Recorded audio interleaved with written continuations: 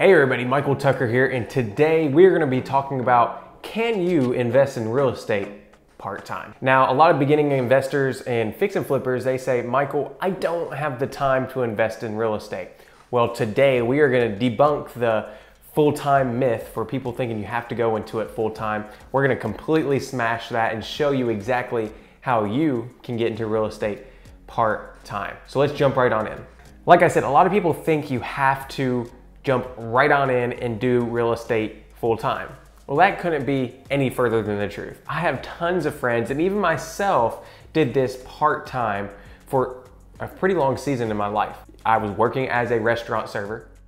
I was working as a youth minister, and still do, and I was operating a very, very unsuccessful kettle corn business. So a lot of you guys are like, what, you had a, yes, we tried wholesaling kettle corn, it just failed terribly. So whenever I first got into real estate, I had that same thought as well. I said, man, I can't get into real estate. I barely even have enough time as it is. Well, today I'm gonna be showing you exactly how you can invest your time wisely so you can get into fix and flipping houses. All right, step one. Whenever it comes to investing part-time, it all comes down to prioritizing what you want out of life. A lot of people, they get into real estate or anything in general, and they don't prioritize their time well, and ultimately a month, 2 months down the road, they fail. And that's not what I want for you. You see, you have to actually ask yourself, what do I want out of life, and what am I going to prioritize, right? You're gonna have to change some priorities around and make a decision. So step one is figuring out, what are my priorities and what do I need to do to make fix and flipping one of them?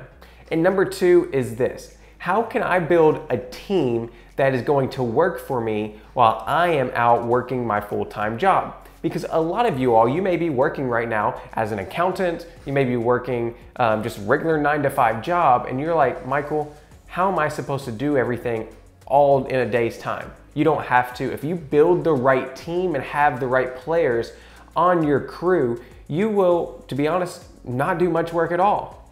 Now, disclaimer, you are going to have to do some work, but having the right team in place eases the load.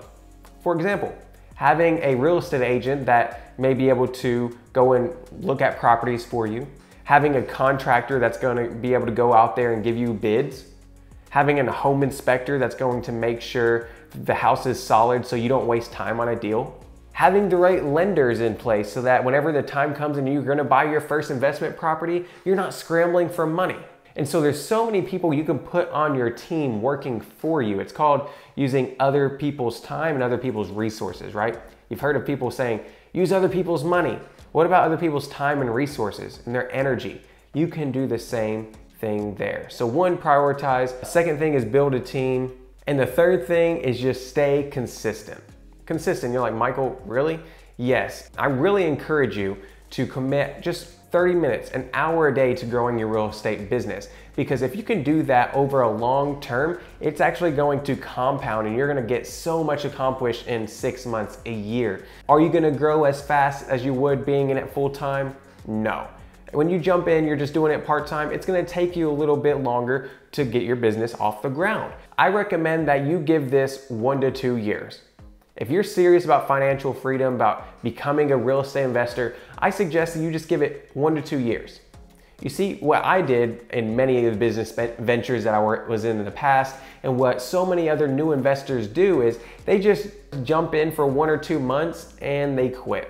And I don't want you to be a quitter. So jump in and stay for the long haul. Commit to becoming 1% better every day. Lastly, I just want to throw in a little bonus tip for you guys. When you're investing very part-time, whenever you have a full-time job already and you're trying to do this as a side hustle, don't get discouraged, because you're gonna go, like I said, and see through some time and not have any results. You're gonna go through a certain season where you may not see all the fruits of your labor, but don't get discouraged. Surround yourself with the right people and you will eventually hit that goal. Listen, you can invest part-time, and I can't wait to see you get your first fix and flip, or maybe that's your first rental, whatever you're deciding to do in real estate. Keep trucking on, and we will see you in another video. If you need anything, comment below. Let me know what you think about this video. Hit that subscribe button, and we will see you very soon.